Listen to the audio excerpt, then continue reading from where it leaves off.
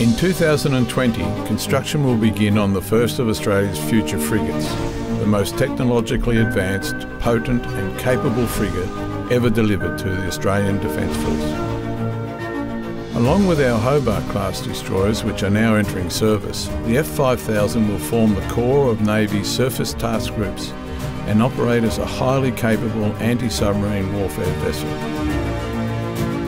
The F5000 builds on the capability of the Hobart class, which is equipped with advanced sonar systems optimised for littoral warfare, internal torpedo tubes, and the Australian Navy's MH-60 Romeo, one of the most capable ASW helicopters in the world.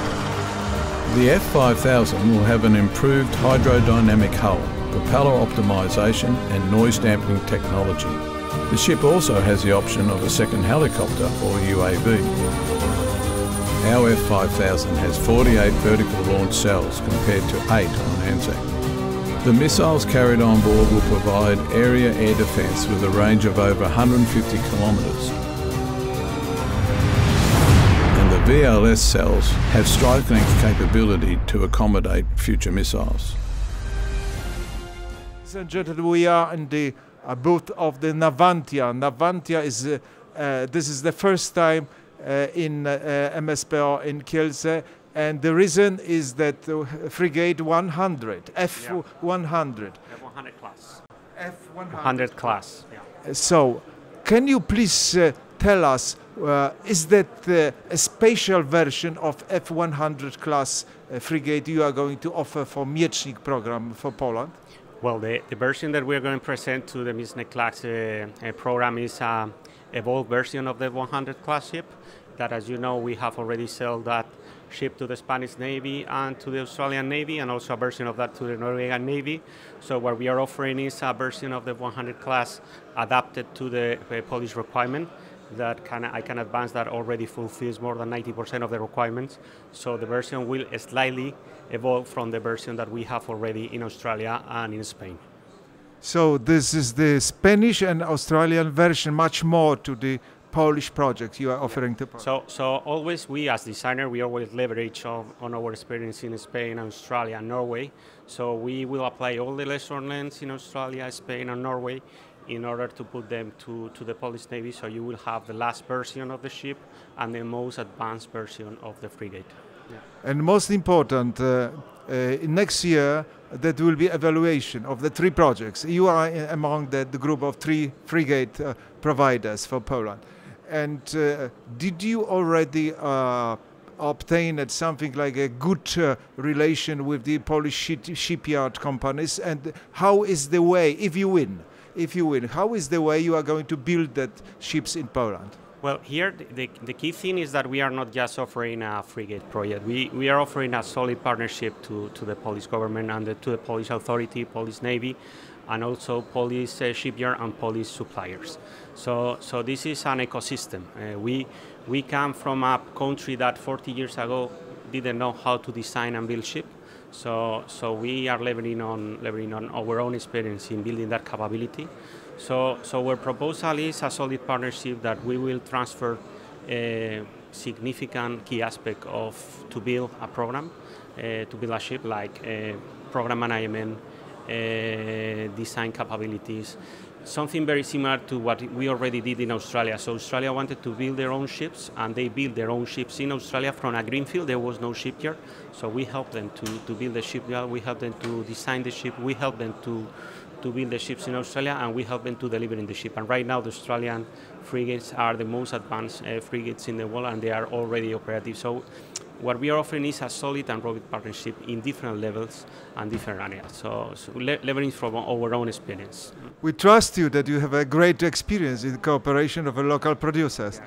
What about the providers of the systems? I mean, missile system and the combat system. So do you believe that that is possible to include in that project a lot of Polish systems? Well, I think that we are agnostic, let's say, on that field, in the sense that, and that is good because we will put whatever the police authorities request us into the ship. So it depends from the point of view and the view of the Polish authorities. Yeah, so we are not imposing any system in the ship. So whatever the police authorities believe that is best for the project, we will be able to integrate. Because don't forget that in Navantia we are not just, we are a combat system integrator, so we can put the Spanish combat system. We can also put the US combat system because we have the experience of doing that in Australia and also in Spain when we started this path of transferring all technologies. But for example, we have experience with other combat system integrators as Thales. So let's say our Saudis corvette has the Thales combat system. So we are agnostic. We can put wherever the police authorities request. Including Polish, not so combat, but maritime systems as well. Yes, if it fulfills the specifications that are required for the ship, because at the end of the day you have to deliver a system, be sure that they will be part of the project.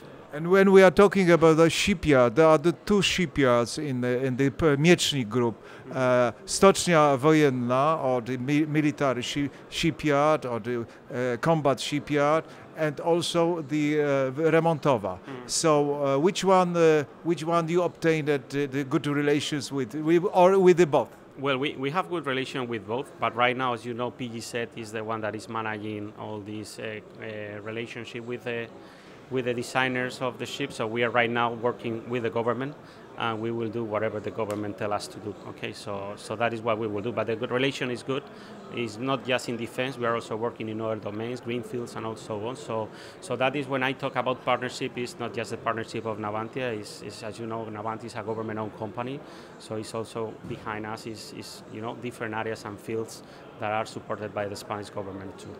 And the last question, do you think that Navantia should be much more known in Poland between the people who are in the decision makers and the people who are in Polish shipyard industry? Because you are Spanish, but normally we are looking into the German project or the other, let's say, project, British, German, but you should be much more known in Poland. Well, we should and we will, I hope so. So we will work hard in order to pass the message that I have already told you. So we're going to work hard in making Navantia to have a good name in Poland. But at the end of the day, in the shipbuilding domain, I think that Navantia already has a name. We are shipbuilders. We always say shipbuilding is in our blood. So we have 300 years of history. So I think that Navantia already have a name, but it's true that we need to work harder in order to pass our experience, capabilities and capacity to the Poland authorities and the Polish people to understand that we already have a very good case for Poland in the shipbuilding. Okay. I wish you success in the Polish grant because the Polish people and the Spanish people are in great friendship. So it's, I think, the good prospect for the future cooperation. Thank you very much. Thank you. Okay, bye-bye.